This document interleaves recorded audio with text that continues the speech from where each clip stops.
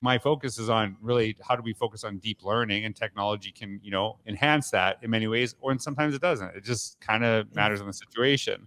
So when you're actually thinking about when you brought me in, like what was some of the thinking behind that to why at the time in Clover, we were talking about this, a lot of people, I talk a lot about change. A lot of your staff actually grew up there, went away for a couple of years and taught there. So, maybe change is not their thing in some ways. But what was some of the thinking behind bringing me in to talk to your staff in the first place? Today, so our thinking for bringing you in and just to give it a little bit of context, before the pandemic hit, our district, we were trying to dip our toes into personalized learning. And so we had a mini conference. It wasn't anything quite like the scale of what we did this summer. Right. But we had one because we were trying to dip our toes into it. And I will say, if I think back to those times before that, we were really thinking about the what of personalized learning, like the flexible seating and that sort of thing, rather than the who of personalized learning. And so the who of personalized learning is the kids, and then of course their teachers. And so one of the things I think, George, that resonates in all your books is that whole heart piece and the building the connections is what resonates there. And so we wanted to give teachers the permission to understand, yes, we're focused on academics and we're focused on high standards, and we're not ever saying that we're not.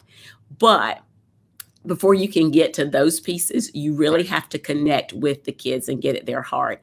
And so one of the things that I think everyone sees coming out of the pandemic is you've really got to work a little bit harder in building those relationships with students and making that connection with them. And so we felt like we needed to give our teachers some permissions to think about building connection and building heart with your students, and loving your students. And that's why we really thought about that. So today, this summer, the thought was focus on the kids and the whole ownership and agency around the kids.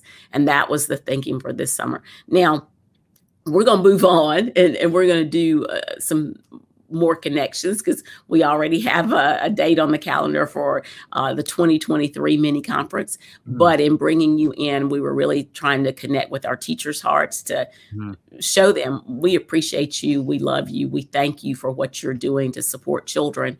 And we're going to work on how do we build those connections with kids. And what I love about that is the idea is it's not stops at relationships, because I think a lot of people get kind of, when we talk about that, it kind of starts with that.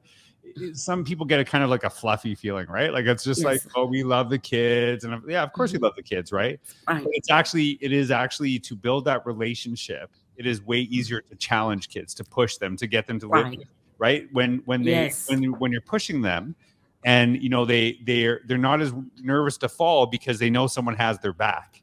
That's part of it too. Right. So, I think years ago I wrote a blog post saying relationships are important, but they're also not enough, right? It's the beginning of that, and then kind of moving forward.